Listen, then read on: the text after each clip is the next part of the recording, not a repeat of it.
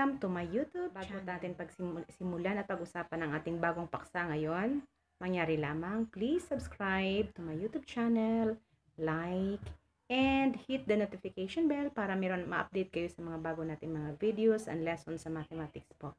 Sa mga bago pa dito, please subscribe and share this video para matulungan naman natin yung ating mga kasamahang mga estudyante. And now, pag-usapan natin ang ating leksyon tungkol sa paano mag-divide ng decimal with whole number and whole number with 2 decimal places divisor po. Okay? So, sana makinig kayo. Handa na ba kayong lahat? Alright, let's begin! Okay, meron tayo ditong halimbawa paano mag-divide ng whole number with a decimal. At mamaya, ipakita din natin paano mag-divide ng decimal with a divisor of a whole number. Bago yan, review muna natin yung ating parts ng division. Okay? So, tandaan natin, example, 100 divided by 25 equals 4. Tandaan natin, sa division sentence, mga bata, yung number na nasa loob, yun yung tinatawag nating dividend. Okay? Iyon yung number na hahatiin natin. Tapos, yung number na nasa labas, ito yung tinatawag nating divisor. Ibig sabihin, itong number na nasa labas, siya yung maghahati-hati sa number na nasa loob. Okay? And then, yung sagot diyan na naisulat natin sa taas, tinatawag nating quotient. Okay? Now, ngayon, pagdating sa problem solving, pag nabasa at nakita niyo yung salitang quotient, huwag kayong malito.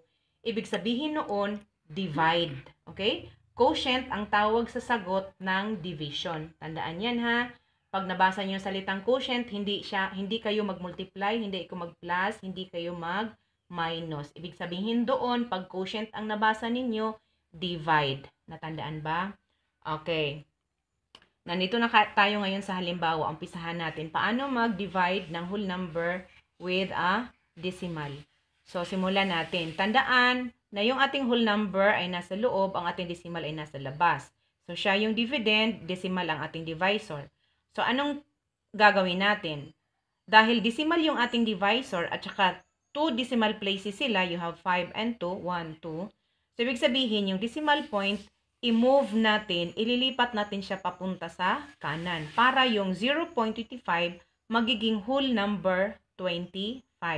So, gawin natin. Ganito yon 1, 2. Okay? So, nandito na ngayon ang decimal point. So, ibig sabihin, hindi na natin siya babasahin 0.25, kundi 25 na siya. Whole number 25 na. Okay? So, dahil dalawang beses kang naglipat ng decimal point dito, dalawang beses ka rin maglagay ng 0 sa loob. Okay? Sa iyong dividend. Yan. So, yung 400 mo, so yung 4 whole number mo, magiging 400 na ngayon. Alright? So, simulan na nating i-divide. So, 400 divided by 25 na tayo ngayon. Dahil masyadong malaki si 400, so gawin nating 2 digit. Okay? So, 40 divided by 25. Ilang 25 meron sa 40? Okay. Pag dalawa, 50 na siya or 50, di ba? Ay 40 lang yung dividend mo. 25 yung divisor. So, ibig sabihin, ang sagot mo lang dyan ay 1. Now, tandaan, dahil 2 digit ang ginamit mo, yung sagot mo, huwag mong isulat dyan sa itaas ng 4. Dito mo isulat sa last digit mo, sa kanan. Okay? So, mag-multiply ka na. 1 times 25, the answer is 25. Then, anong gagawin sunod? You have to subtract. Okay? Si 40, babawasan natin ngayon ng 25. So, gamitin nyo yung nalalaman nyo sa subtraction. So, manghiram ka dito sa 4 ng 1/10. Okay? Para yung 0 magiging 10. Okay? So, 10 minus 5, you have 5. Okay? Now, nabawasan yung 4 ng isa, nagiging 3 na lang. So, 3 minus 2 equals 1. Okay? Baba mo yung 0. Now, meron kang 150. 150 divided by 25. Ngayon, ilang 25 ngayon meron sa 150? So, yung 100 mo, tandaan ha, yung 100 mo, meron siyang 4 na 25. Tama ba? 25, 25, 25, 25. So, 25, 25, 50, 75, 100. Okay? So, merong 50 dyan. So, merong kang 50. Ibig sabihin, may dalawang 25. Okay? So, apat na 25 yan. Meron kang dalawang 25. Ilan lahat? So, 4 plus apat na 25 at dalawang 25. Ibig sabihin, sa 150, hatiin mo sa 25, meron kang 6. Okay? So, multiply mo na. 6 times 25. Para hindi ka mahirapan, isa-isahin natin. 6 times 5 equals 30. Bring down 0. Carry 3 dito sa 2. Okay? 6 times 2 equals 12. Plus 3 equals 15. O, di ba? Nakuha mo? Then, subtract. Wala na yan. 0. Okay. So, your remainder is 0. Now, ano ngayon ang sagot mo? Yung sagot mo is whole number 16. Paano mo masigurado na yung sagot mong 16 ay tama? So, i-multiply mo siya sa iyong divisor. Quotient times divisor. I-check mo siya. Okay? So, quotient 16 times divisor, 25. 5 times 6, 30. Carry 3. 5 times 1, 5 plus 3, 8. 2 times 6 equals 12. Bring down 2, carry 1. Okay? 2 times 1 equals 2, plus 1 equals 3. Okay? So, add natin. You have 0. 8 plus 2, 10. Carry 1. 1 plus 3 equals 4. Sorry, masyadong maliit. Maliit kasi masyado yung aking whiteboard. So, ang sagot mo ay 400. Nakuha mo ba yung iyong dividend na 400? Yes, nakuha mo siya. Kapag ganyan, sa checking mo, makuha mo siya, ibig sabihin, yung sagot mo ay tama. Nagets ba? Punta tayo sa isa. We have here whole number 25 divided by decimal 0.50. So, ganun din ang paraan. Yung decimal point, ilipat natin dolang basis doon. So, move 1, 2. Nandito na yung tuldok.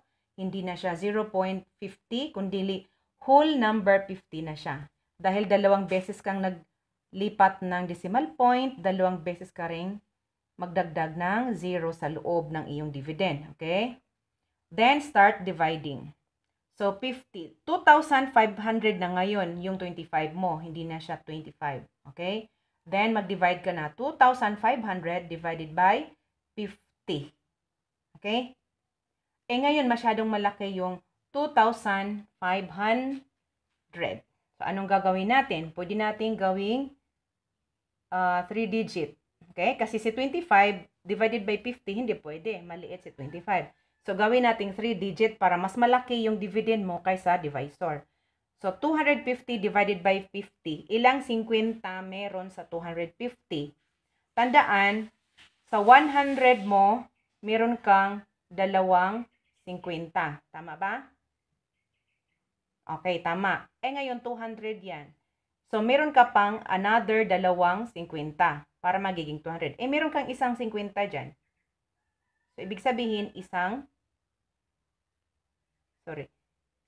yan. So, ilan lahat na tig-50 meron sa 250? So, kung bibilangin mo, 2, 4, 5. Okay? So, ilagay mo dito, kasi nandito yung last sa 3-digit mo. Sa bandang kanan, ilagay mo dito yung 5. Okay? Then, multiply. 5 times 0 equals 0. 5 times 5 equals 25. Eh, di ba nakuha mo? Then, meron kang naiwang 0. Bring down. Siyempre, 0 divided by 50, huwag mo sabihin 50. 0 yan. Okay? So, 0. 0 times 50, 0. So, the remainder is 0. Or you can write X. So, ibig sabihin, yung 2,500, hinati-hati mo siya sa 50, meron kang 50 din na sagot. Your quotient now is 50. So, you check kung tama ba yung sagot mong 50. Okay? Ano nga yun ang pag-check? Quotient times divisor. So, 50 times 50. You have 0, 0. You have 0. Then 5 times 5, you have 25. Okay? Add. You have 0, 0. Bring down 5. Bring down 2. So, 1, 2, 3, comma. Therefore, 2,500. 50 times 50 equals 2,500. Nakuha mo ba yung dividend mong 2,500?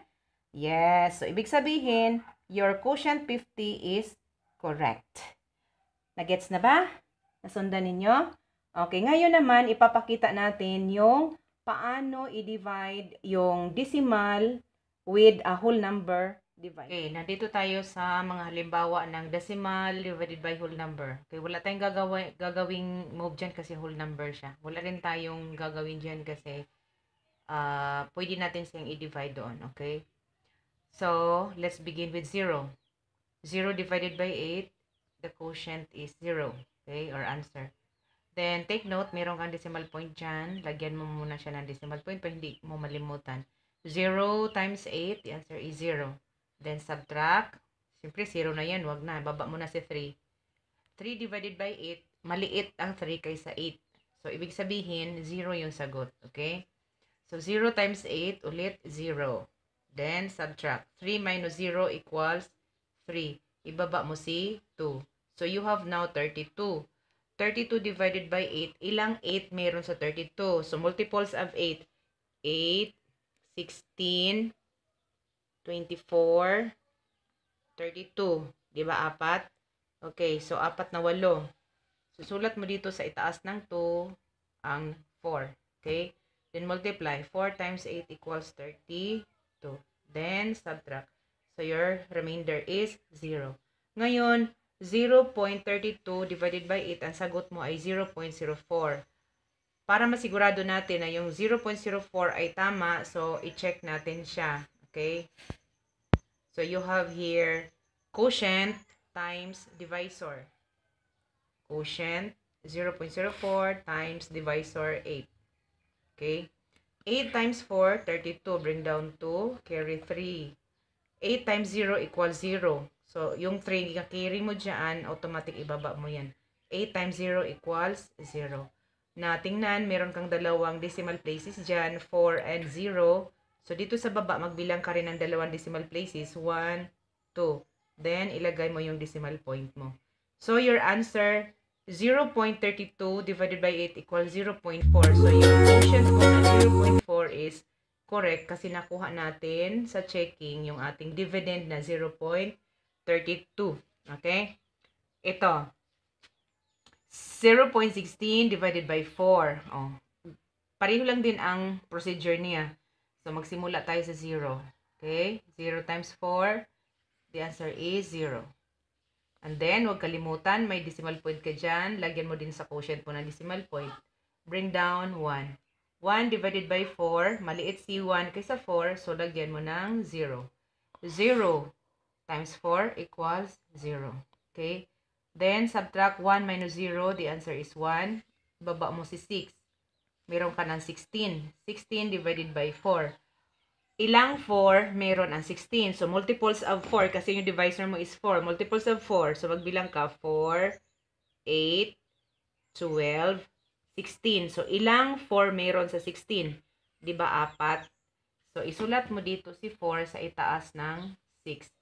4 times 4 equals 16. Then, subtract, your remainder is 0. O ngayon, 0.16 divided by 4, meron kang sagot na 0.04 as your quotient. Na, i-check natin. Pareho silang sagot, diba? Okay. I-check natin. Quotient times divisor, 0.04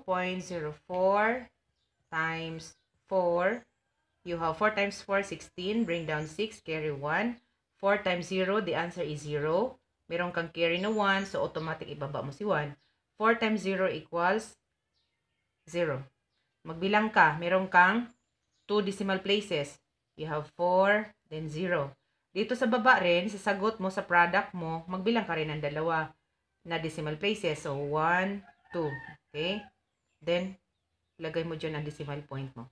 So, nakuha natin yung ating dividend na 0.16. Okay ba? Naintindihan nyo? Pag nag-checking ka, pag nakuha mo yung dividend mo sa product mo sa checking, ibig sabihin, yung quotient mo ay tama. Okay? Naintindihan ba? And that's all for today. And God bless. Mabuhay tayong lahat.